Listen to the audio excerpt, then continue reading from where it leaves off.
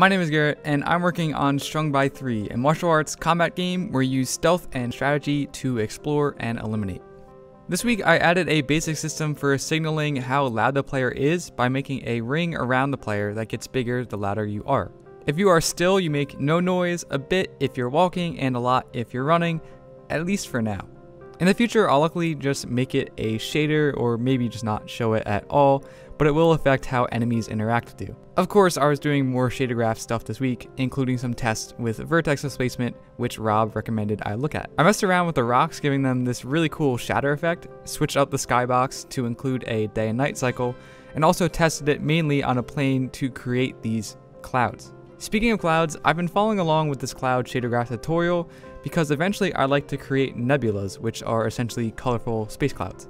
And I accidentally imported some product settings from the 3D game kit asset last week and decided to import everything into a fresh new product without these settings. It was definitely my fault, but at least I got to clear out some old assets in my product and organize things a little bit better. What I learned is that I'm going to assume that assets will break things. Thankfully, the 3D game kit didn't ruin my product, but I made the mistake of assuming that it couldn't. The product settings it originally changed were probably okay, but I'd at least like to know what changed and not just follow it blindly. I'm still getting used to using Unity Collab as a sort of version control, but I'm trying to use it more and ensure that if I end up needing to revert, I don't lose too much progress, if any at all. I also learned that I still love shader graph. I know I'm beating a dead horse at this point, but the more I use it, the better it gets. And I'm still learning B-twist. I'm not completely there yet, but I am much closer.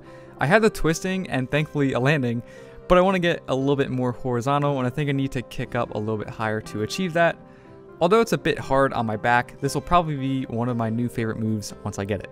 And I've been thinking a lot about the art style and inspiration. I'm taking a lot of gameplay influence from Assassin's Creed, but for the art, I'm mainly inspired by Mirror's Edge and nebulas. Specifically, the Dormammu scene from Doctor Strange is one of my favorite scenes visually, and I want to create this sort of cross between a utopian cyberpunk looking environment and these futuristic space looking environments.